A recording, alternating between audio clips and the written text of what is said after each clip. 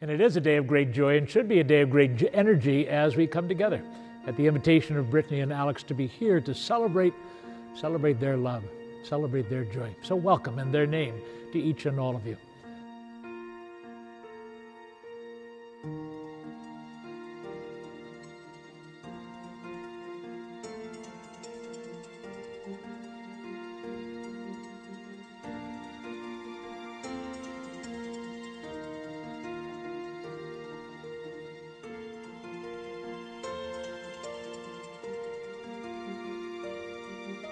Take you, Alexander, To be my husband. to be my husband.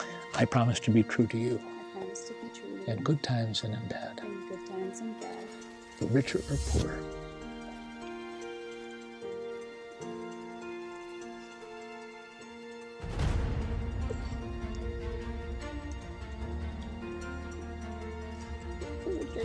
For better or worse, for better or worse, in sickness and in health. in sickness. I love you and honor you. All the days of my life. Days of my life. So everyone, please raise your glass to Brittany and Alex. You two have proven that love always wins. Here's to a lifetime of love, happiness, and laughter. It starts with a small spark. That small spark started, I think, the day that Alex saw Brittany walk across Linden Street, creep into the window. Writing that poem down. They're both at the University of Scranton. He told me about this gorgeous girl, so I definitely know that was when the spark started. The day after that, he told me about her again, and then I had to hear this crazy idea about the corniest poem that I've ever heard in my life. Take this ring As a sign of my love as a sign of my love. and my fidelity, in the name of the Father, and of the Son, and of the Holy Spirit. Amen.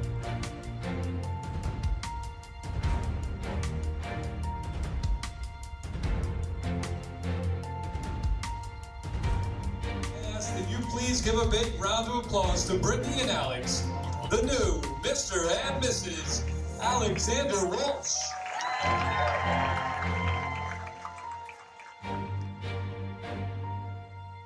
Eventually, in an attempt to spark Brittany's interest, Alex very bravely, in my opinion, decided to write Brittany the cutest poem I've ever heard.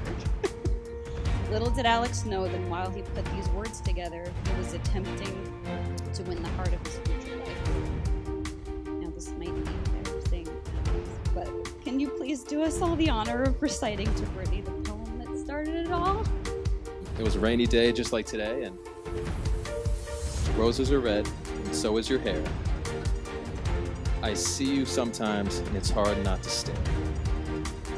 I'd love to hang out and get past your shield, even if it means switching to the OT field. Just kidding with that, because I'm pretty poor. But maybe I'll see you outside of Leahy's store. So how about this rain? Puts me to sleep. Hope this note doesn't make me look like a huge creep.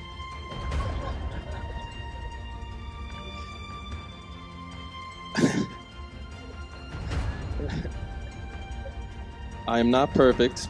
I know I'm a sinner. But maybe you'll look past this fact and let me take you to dinner. I'm 25 and in June I graduate. I'm writing this now before it's too late. P.S.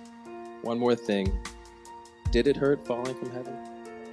Please raise your glasses and join me in toasting the new Dr. and Mrs. Alexander Walsh.